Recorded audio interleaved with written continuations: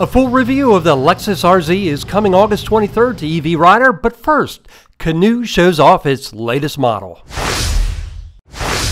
EV startup Canoo kicked off its second quarter 2023 earnings call on August 14th by officially announcing its lifestyle delivery vehicle 190. The LDV 190 shares the same platform as its smaller brother, the LDV 130, but the LDV 190 has a beefier suspension and more cargo capacity. Canoo CEO and Chairman Tony Aquila stressed the amount of durability testing and certification work that's been completed on the way to ramping up for volume production. On May 15th, 2023, completed our LDV 130 with customized cargo use cases for customer evaluations.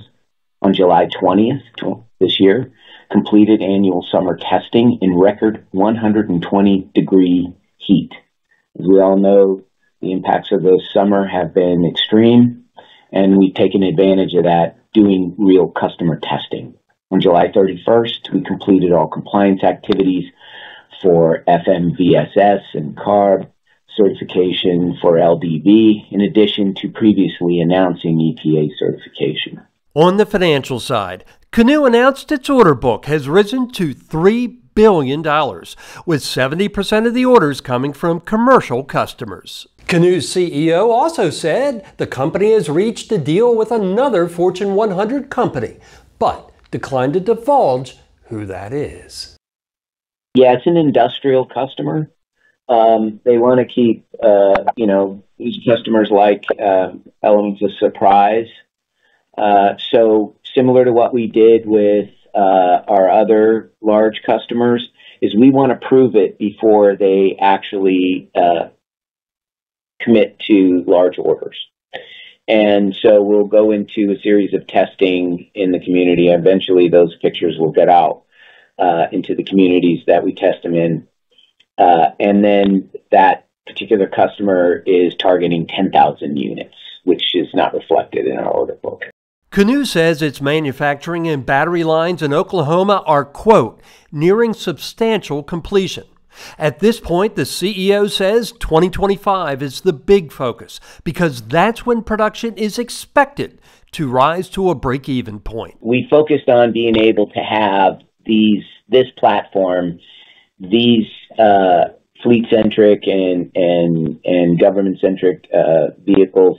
These facilities can break even at 40,000 or slightly below, and have free cash flow. So, obviously, the configuration of the vehicle helps because we have much higher margin as we do the upfitting for their use cases.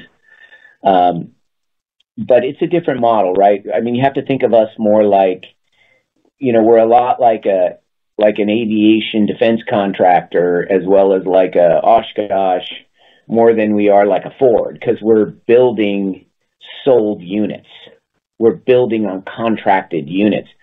And so, obviously that gives you a better insight. In addition to that, we're not projecting our software revenues or any of those items. And as we saw with our recent deliveries, those customers wanted software services. We built a complete, workflow back end on our platform. So we'll be talking about that more in the future.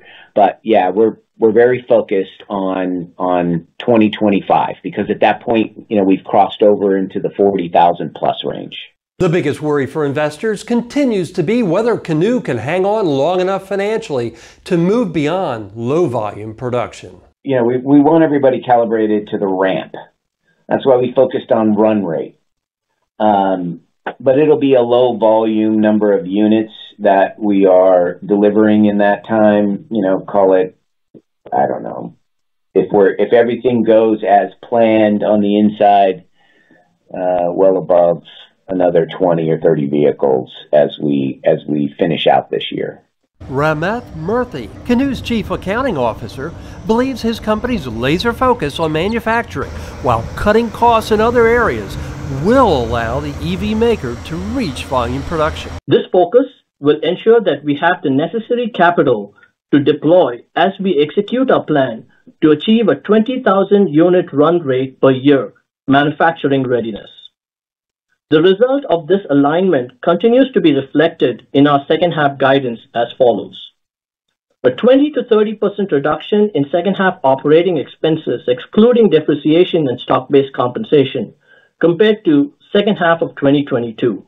Reuters reported Canoo posted a smaller than expected quarterly loss, sending its stock up 2% after the earnings call in extended trading.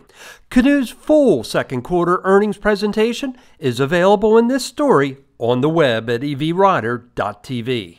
If you found this business-focused episode of EV Rider useful, please give it a like and subscribe to my YouTube channel so I can bring you more EV news and adventures in EV motoring. We'll see you again next week.